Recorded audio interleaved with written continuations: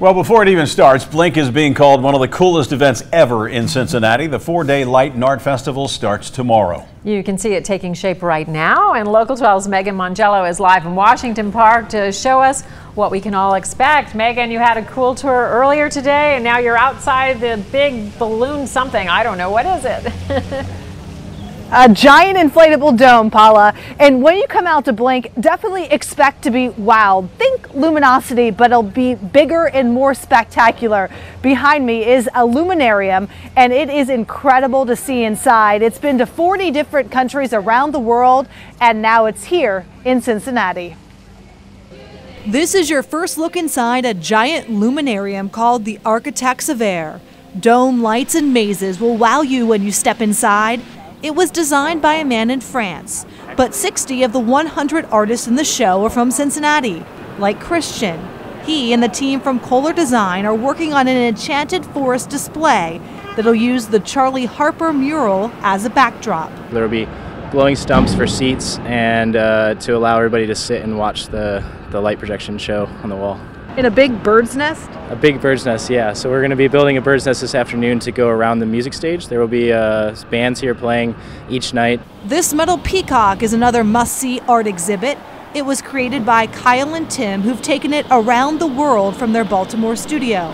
It'll look like this when it's complete. Took a log splitter and it pushes the feathers up. So, during the night we will open and close the feathers. It'll act like a real peacock. You can see it at Rookwood Pottery on Race Street. The festival runs along the streetcar route with stops along the way, like at the main library, where a 3D storybook comes to life. Blink goes 20 blocks from Findlay Market to the Ohio River. The music you're hearing is coming from this adult-sized teeter-totter. At night, it'll also light up. It's fun for kids and adults. Woo! Interactive, rideable, touchable art is what makes Blink so unique. There'll be 35 art installations, 22 projection mapping or light-up building walls on display, and 9 murals. You can start anywhere along the event for Blink and just join in right there. You should be from each attraction be able to see where the next attraction is, and you can also use the Cincinnati streetcar or Cincy Red Bike or just go by foot from each exhibit to each exhibit. Organizers tell me one of the main questions they're getting asked is, how did you bring it to Cincinnati? That's not exactly what happened at all. In fact, they did bring artists here, but it's a homegrown event.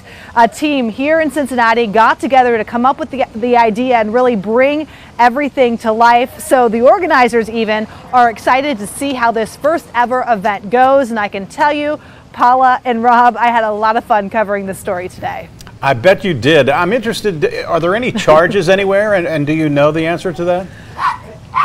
Yes, I do know the answer. The entire event is free, all 20 blocks to see everything. The only thing that will cost you money is what you're seeing behind me. This luminarium, it is Architects of Air, so it's a kind of a company that was brought in from France to display it here, so that's why there's a charge, because it's an outside company. So $5 to walk through that. Everything else, just roam the streets and enjoy for free.